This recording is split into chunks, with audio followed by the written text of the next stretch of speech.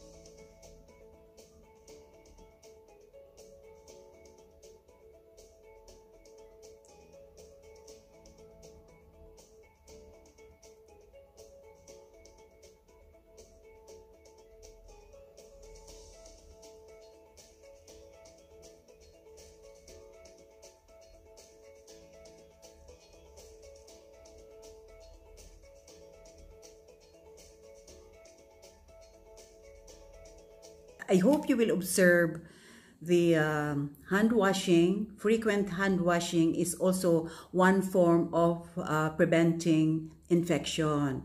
It will prevent you spreading the infection and for you to get the infection. Ang talagang number one na magpo-protect sa atin ay ang ating pag-uugas ng kamay, frequent hand washing. Okay, yun lang po. Magpapaalam na po ako at sana kung i-implement po ninyo yan para maging healthy kayo. At mag-subscribe po kayo sa akin kung nagustuhan ninyo itong itong video ito para kahit hindi niyo nagustuhan ay mag-subscribe na rin po kayo. Mag-comment, mag-like, tsaka i-share. Please, mag-comment po kayo kasi bakit ba hindi kayo nagko-comment? Ang mga vlog ko walang comment. Okay po, paalam na po, paalam. Ingat po kayo sa coronavirus. I love you. Take care. Bye.